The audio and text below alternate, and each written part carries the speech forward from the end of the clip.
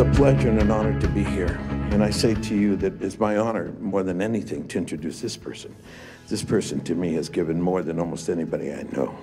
This woman is unprecedented in her ability to give to this community.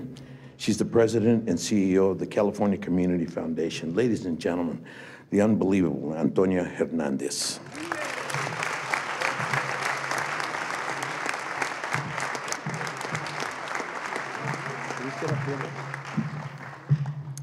Well, it's a pleasure to be here, and I will tell you all the wonderful things that have been said about this initiative are really significant. The investment of $50 million in the youth of color is unprecedented. As the president and CEO of the California Community Foundation, we have a small program, Bloom, that focuses on African American youth. And in the last 3 years, I've had the honor and pleasure of collaborating with the endowment on this initiative. I'm a graduate of Garfield High School, okay?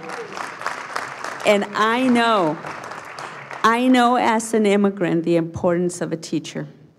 I don't remember much about my youth as an immigrant, but I remember Mrs. Moore, the third grade teacher that believed in this immigrant that couldn't speak English enough to buy milk.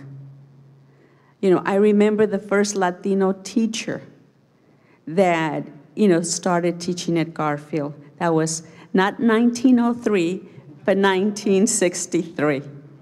And so the importance of investing in your youth, and I want to make 3 points as a mother of 2 sons.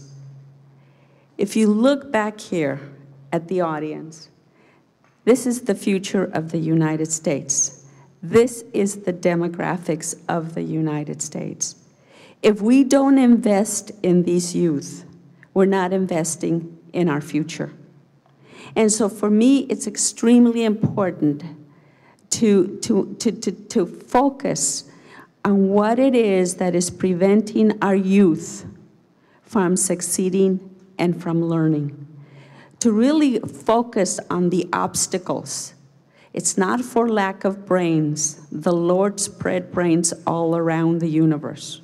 Okay? And it's not for lack of effort or hard work. It's because there are impediments to these youths. And so what we need to do, and what this program does, it's very critical. We focus on providing a path so that kids can learn to read by 3rd grade, so that they understand that they have to graduate, that we change the school district and the system so it can be responsive to their needs. And most importantly, to understand the burden of poverty and to try to address what is preventing these children from learning.